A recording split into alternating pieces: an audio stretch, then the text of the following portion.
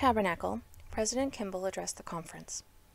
I feel grateful to my Father in heaven that my life has been preserved, and the lives of my brethren, to behold the day we now see, and enjoy the blessings we now enjoy. As President Young has often observed, we are blessed above all the inhabitants of the earth. That is true to my certain knowledge.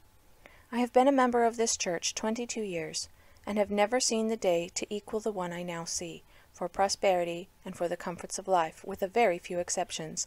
I enjoy all the comforts of life I ever enjoyed at any period of my life, and I have lived in a fruitful country generally until I became a Mormon, and part of that time I have lived where the luxuries of life have been abundant. As for this country being fruitful and qualified to produce all the things that we need for our comfort, it is not behind any in any part of the earth that ever I was in, and I have visited many parts of it. All that the soil requires in these regions is cultivation, and it will make us as comfortable as to the necessaries of life as any people ever was upon the earth. I have often said, and say it again, if we live up to our profession, be faithful to our religion, and take a course to be subject to the government of God, to those who are appointed to lead this people, you never need be troubled with frost, cold, and with changes that are common to this country and every other country, because I know the faith, the virtue, the integrity, and the course that this people will take, viz., to be true to their God, and true to him they have acknowledged to be their head, their governor, their president, their prophet, their priest, and their king. If you take this course, the elements will change, and the nature of things, not only in this valley, but among the nations of the earth, for the earth will be revolutionized through the faithfulness of the saints. This I know. Perhaps some of you do not believe this statement, but I do. For instance, you may refer to one place in the Book of Mormon where the servants of God assembled together, and prayed for the nations in which they lived, and for those that were at war against them, and they prevailed, and their enemies became their friends and associates.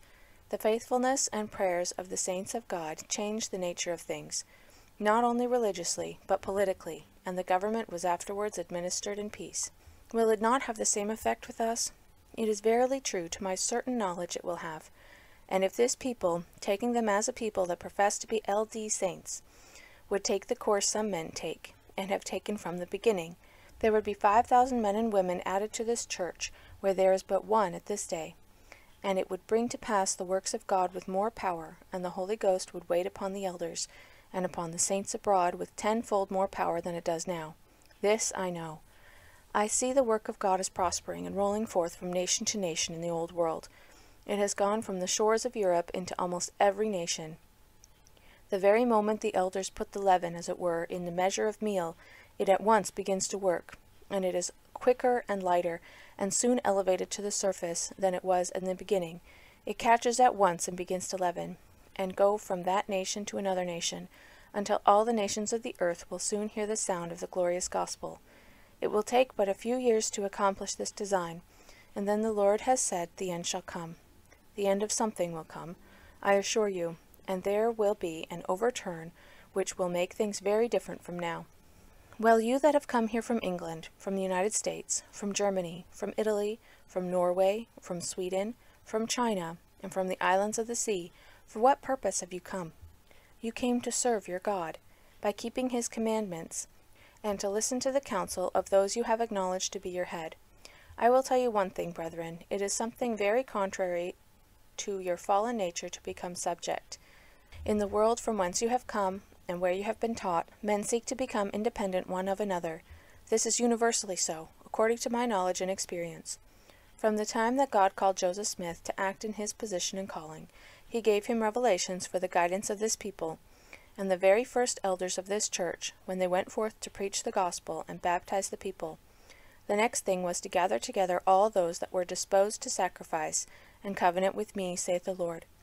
In my experience, since I have been a member in this church, I have seen a great deal of murmuring and complaining, and a great many tears, and much sorrow and lamentation, and thousands upon thousands turn away from the faith. Even brethren and sisters that I loved as I loved my own family, they have turned away, and perhaps because somebody took an advantage of them. Suppose you should all turn away from the faith. What has that to do with me? Suppose you should all act like devils. What is that to me? What has it to do with my religion? I am to serve God and keep his commandments. perfectly independently of the acts of any other person in God's world. They have nothing to do with me, neither one way nor the other, so far as serving my God as an individual is concerned. But it is for me and you to serve God and keep His commandments and fulfill His covenants. When we went into the waters of baptism, we made a covenant to forsake the world and cleave unto the Lord God with all our hearts, all the rest of our days. This is the covenant that I made, and it is the covenant that each of you made, or if you did not, you should have done. Now will you falsify that covenant? There are a great many who will fulfill it. Yea, I will not make a single exception, for God has determined that every man shall fulfill it. For if they do not in this probation, they will have to do it in another, and if not in that, in another. When man commences to hoe his row of corn, he has got to finish it. If he don't hoe but 5 hills and then leaves it, he will have to go back and hoe that row out. And if you skip a single hill, you will have to go back and hoe that hill. I am speaking by the principle of comparison and using a figure that all your farmers can understand. I speak of these things by way of instruction and to remind you of the duties and obligations you are under. I say to the people who compose this congregation today, please go to England, or to Denmark, to Italy, or to anywhere else in the world, and can you find a congregation of people that look better than this, either in their looks, clothing, or other comforts of life? I have lived in the United States, in one of the best lands there is in the world. It is called that Promised Land, but I have never seen as comfortable times as I see now. I never saw them any better than I see them today. I never say the people is a general thing, as well as this people are.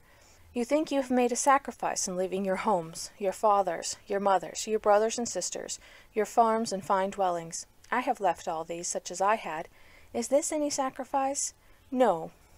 I have told you often that I thanked God when I escaped from my kindred, and I have never seen the day since I left them, that I wanted to go back to them, though I did go back once to visit them. And when I went into their houses, I felt as though there was a legion of devils in every house I went into. They were opposed to me, to my religion, and to my brethren. I was thankful when I got away from them, and I suppose they are as good a people as your kindred are. This is called a sacrifice to the most part of you, but it is none to me. You think you have sorrow and trouble, many of you, because you have to live in wagons and tents. I speak of those who have just come in off the plains, who are still living in their wagons with not much to eat. President Young, myself, and 140 others have been here, and we were in our wagons, and nothing to eat in our wagons, and nothing to eat in the country, except it was crickets. When we got to Green River, making our way to this land, we had to break the road, for there was not a track or trace for 700 miles through a wild country full of Indians, in which we were perfect strangers. When we were on the Platte River, 1/2 of our men were out of food. They had no provisions at all, and no one in the valley to bring out flour or teams or wagons or potatoes, and everything this valley now produces to us. We had no person to extend the hand of benevolence and kindness to us, and notwithstanding this, we did not murmur. I never saw a man cry once or shed a tear in the whole camp. We had one man who was appointed general murmurer, and no man was allowed to murmur, only that one person. You would think that you had awful trials if you could not have a chance to murmur, but we placed it all upon one man, and if there were 2 that murmured, the greatest murmurer was appointed boss murmurer. That is recorded, and will come out in its place in the church history by and by. Supposing we should come to the same conclusion here, to appoint a general murmurer in every ward, to do all the murmuring, and let that person be the one that complains the most, and then follow out the same order among the females, and that female who tells the most lies and murmurs the most, we would have appointed as queen murmurer, or queen grumbler, which you please. It is true that you have come out of nations of different habits and customs, and many of you live in wagons, and I am glad of it. I lived in a wagon for more than 3 years after I came into this valley. I had not a house big enough to get into to sleep until the brethren started on their mission to Denmark. President Young was in the same situation. As to your trials, your tribulations, your perplexities, your fatigue, and all this, I say I am glad of it. I thank God for it, because it is salvation for you. It is as good for you to have an experience as it is for President Young and myself and other men. We did not murmur when we found this country, nor became discouraged in the least, but we were thankful that our lives were preserved. And if our wagons and teams had been taken from us and our lives had been preserved, we would have been thankful.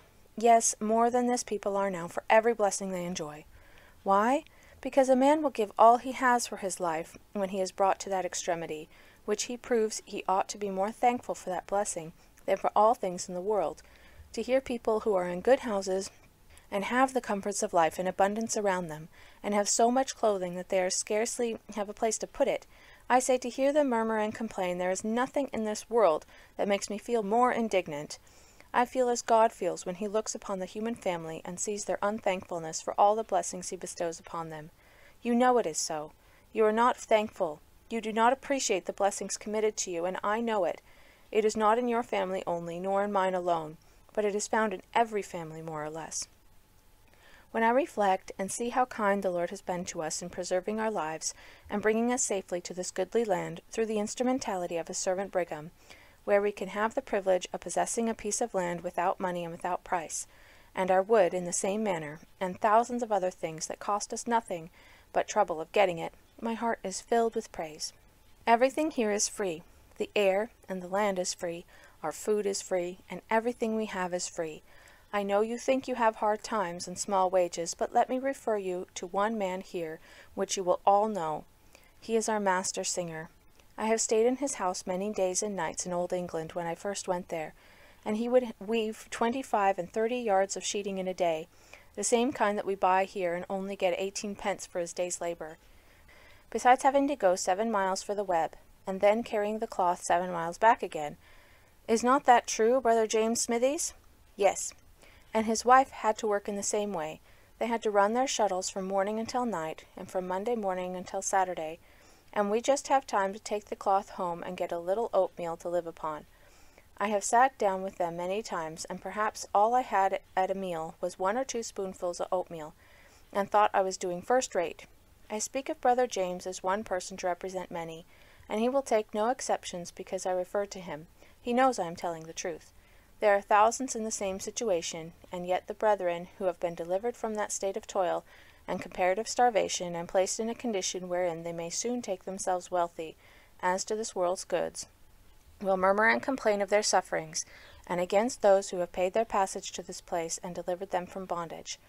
Brother James was not brought here. He came with his own means through the blessing of the Lord, for the Lord opened the way for him to come here. Did I ever hear him murmur in my life? No, never. Nor any other man has ever heard him, and I wish to God every other person would follow his example. I have seen the time that I have lived weeks upon milkweed and nothing else, not even salt to put in it, and I have gone from house to house and begged my bread, and nothing on my body but low pantaloons and a low shirt, and no one catched me murmuring. I am comfortable since the Lord made me life in this valley. This year and last year I have had the privilege of eating fruit off my own fruit trees of my own planting. I have had the privilege in part of setting down under my own vine and fig tree. I never before in my life have had the privilege of setting out any kind of tree and eating the fruit of it until I came into this valley. I have a specimen with me of the fruit I have raised. Here are 2 plums I have taken from my trees, exhibited 2 fine plums. I have plucked plums from my trees 3 years in this valley, and some have got peaches enough to pay tithing on their fruit. I have eat grapes of a large size and excellent flavor this year, that was plucked from a vine that grew in this valley.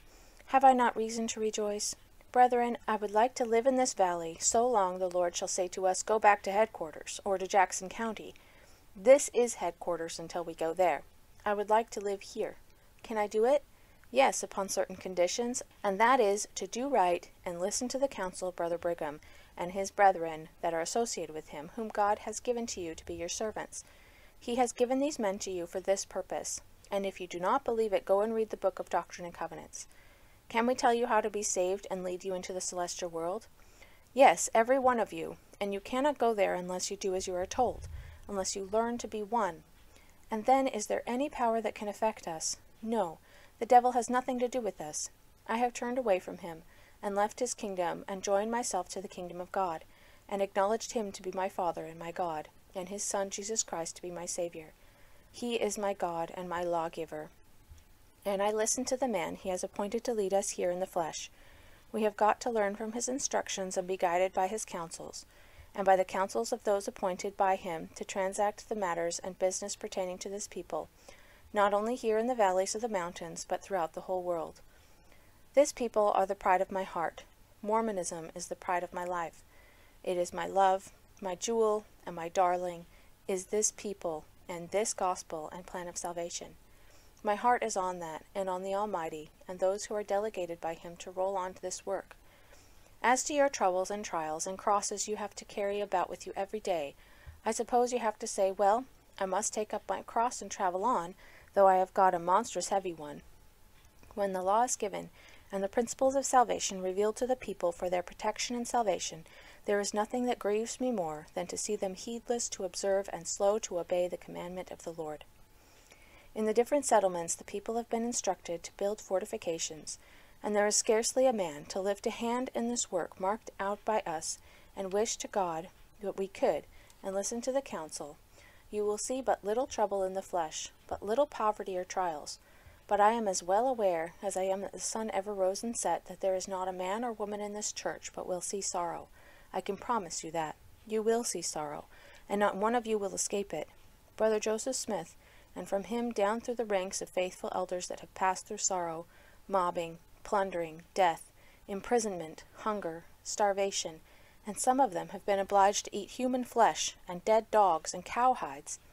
You that have come in from different countries and nations, who have been helped here, have had plenty of bread, the staff of life, to exist upon on your journey. And when there was a scarcity in your camps, flour has been sent out to you, so that you have passed through comparatively comfortable, and brought into a land of plenty. Learn to be satisfied with your blessings, and then you will not have trials. The first elders of this church had to bear the heat and burden of the day, but you expect to pass along on flowery beds of ease. Comparatively speaking, if you do not feel the rod, it is because it don't come upon you, and if it does not come upon you, it will be because you repent of your sins and reform and pursue the straight path that leads to life, and walk in the precepts given to you day by President Young, or those he has delegated. It is all the same, and his voice is the voice of God to you, for God says, whether it is by my own voice or that of my servants, it is all the same. Oh, brethren, do realize it, reflect, and keep your covenants and walk in the paths of salvation. There may be many who think I am severe in my conversation or in my instructions and remarks. I am not one half so severe as the Spirit of God in me. If I were to yield to it, neither is President Young in his remarks. You've got to come to the light that your sins may be reproved, that you may be set in the way of life and salvation. I know you desire it. You have come here for that purpose, that your sins may be reproved, your minds enlightened, and that you may walk in the path God Almighty has marked out for your feet. I have no other desire myself.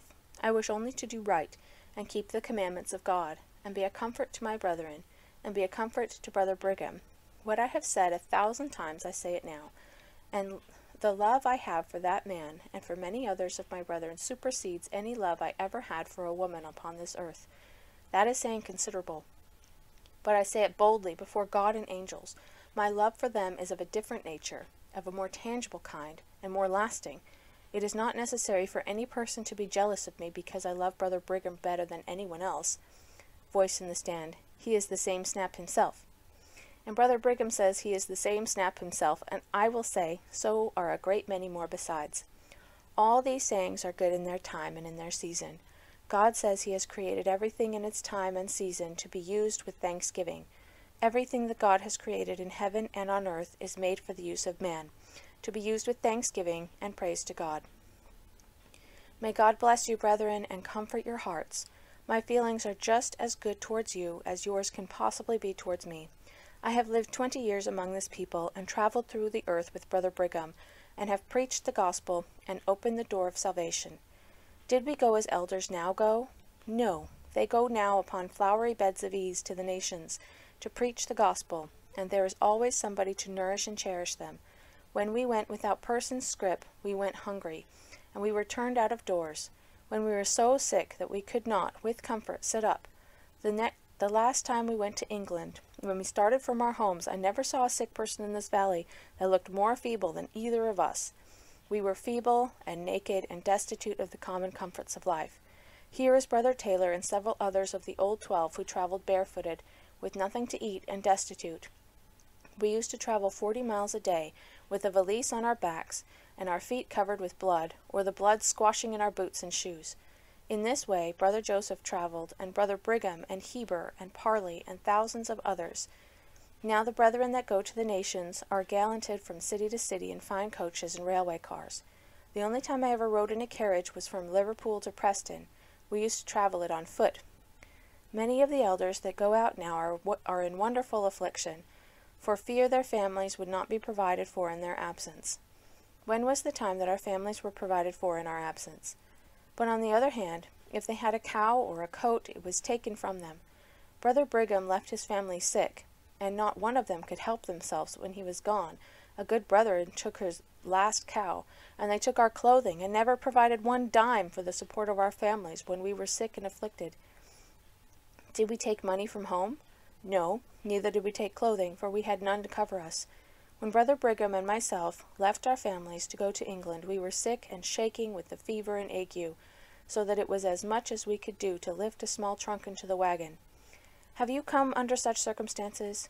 You that may have not seen it yet, or I am much mistaken, you will never know how to sit down and meditate upon these things with us, and with the old apostles and prophets, except you pass through something of the same kind. Was it any sacrifice to us? No, not at all. When Brother Brigham and I left, the brethren were sick and dying, so much so that there were but few able to bury the dead.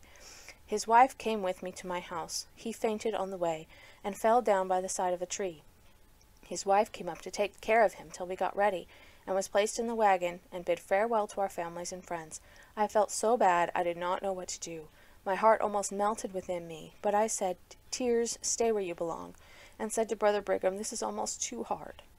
The wagon started, and Valette, my wife, was standing at the door, and instead of crying, we took off our hats, and shouted with all our might, "Hurrah! Hurrah!" And so we left, sick, nigh unto death at the same time. These are some of the joys and pleasures experienced by the first elders at the commencement of this work.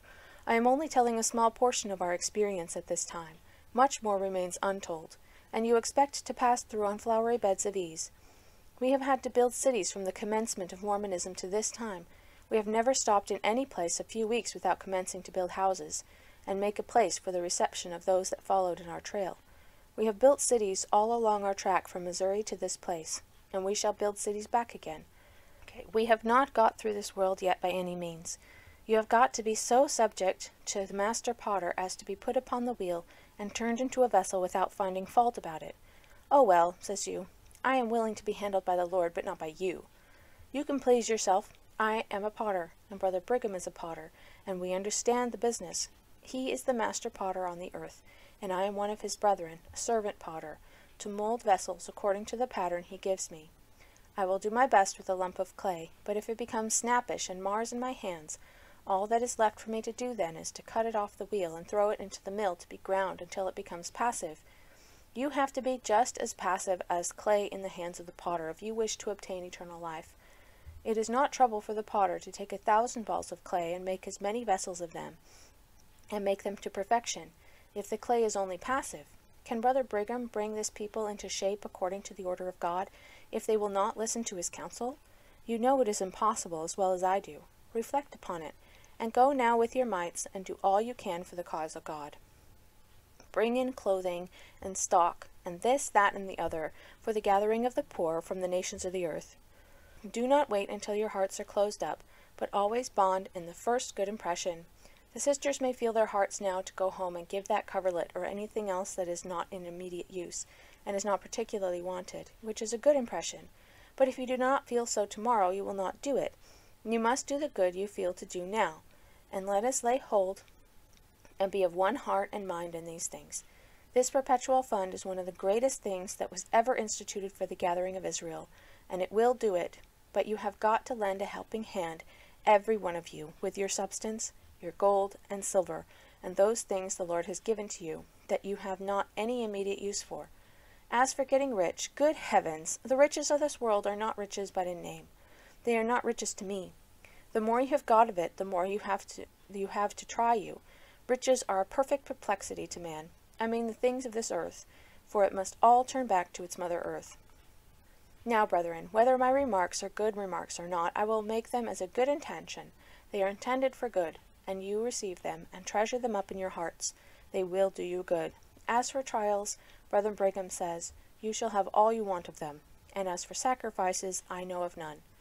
You have not walked alongside of the prophet Joseph when we heard his voice telling us to go here or go there. We never tarried for wives or children, for fathers or mothers, houses, lands, or anything else, but we left them where they were, and away we went. This is the way that Brother Brigham, myself, and many others have done. We never hesitated for a moment. If I should hesitate doing anything the Lord God wants me to do, I must change from the course I have pursued all my days. If there is a danger of me changing, there is also a danger that you will change. But my prayer is that I may be true to my brethren, that my brethren may be true to the cause of truth, to the church and kingdom of God, true to his angels, and true to themselves, and that they can be associates by night and by day, and when I call upon his name, he may hear me and answer my petitions before I rise from my knees. Brethren, would you not like to enjoy these things? There is not one of you but can reform, and take a new start, reforming in all things that are required to do, and may God bless you, and be with you, and prosper you in righteousness and in truth forever and ever. Amen.